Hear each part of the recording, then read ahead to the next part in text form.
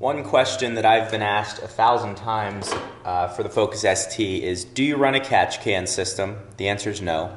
And the other question I get is, do you think it's worth it? Today I have absolute proof of if it's worth it or not. Well, not proof, but more so you can make the decision.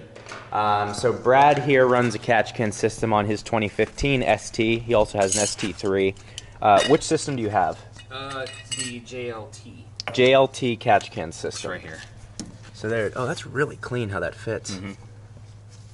That's really nice. So you have about 5,000 miles use out of this, right?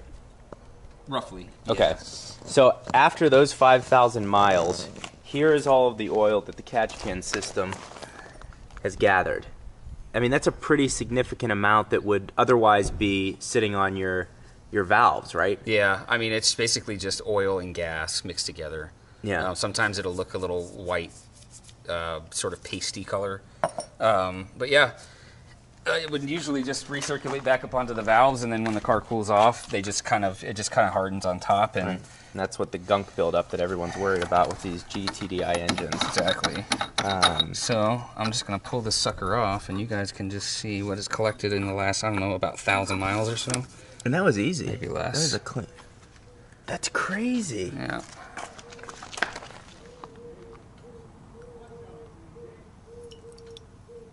I usually just leave it here for a minute or two. Yeah. Let it drain.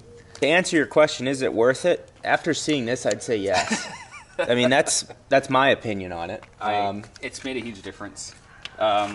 I checked the valves again last time I changed the oil, and the buildup on it was significantly less. Really? Over the and you've done walnut blasting? Twice. Really? Yeah. Wow. I actually have a media kit. It's up on the shelf over there. Okay.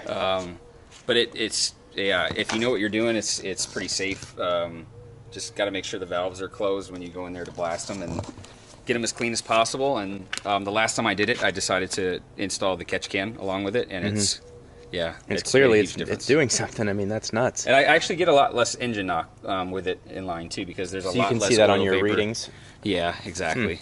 Yeah, less negative corrections. And it's mainly just because of the oil that would normally be the vapor that would normally be recirculating back in there. It's basically stopping it.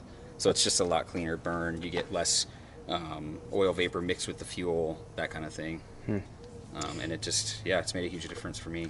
So where did you pull these from? So there's a PCV, there's a block, there's one goes into the block. Okay. And then one goes into the back of the intake manifold. Okay.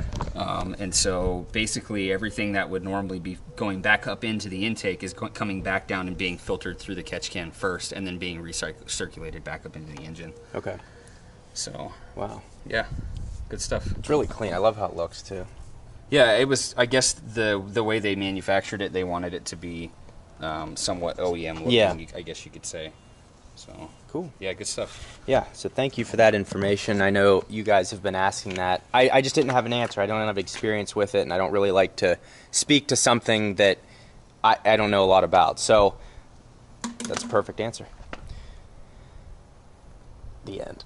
The end. Yeah. Get a catch can. Yeah, get a catch can.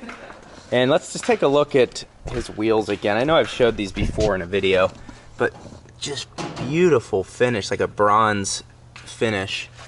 Pilot Sport 4 tires. Look really nice. Car's extremely clean, magnetic gray. Yeah, he's done a nice job with this car. But yeah, if you're new to the channel, obviously this is my Focus ST. This is Bradley's Focus ST, and that's kind of what I do a lot of my videos on. That's what I focus on. If you're new to the channel, mainly what I do is videos on my Focus ST, car reviews, car news, things like that. Bradley helped me out today with a couple things, so subscribe if you're not subscribed already, and if you're still with me in the video, go ahead and drop a like on it. It always helps me out. Thanks for watching, and we'll see you next time.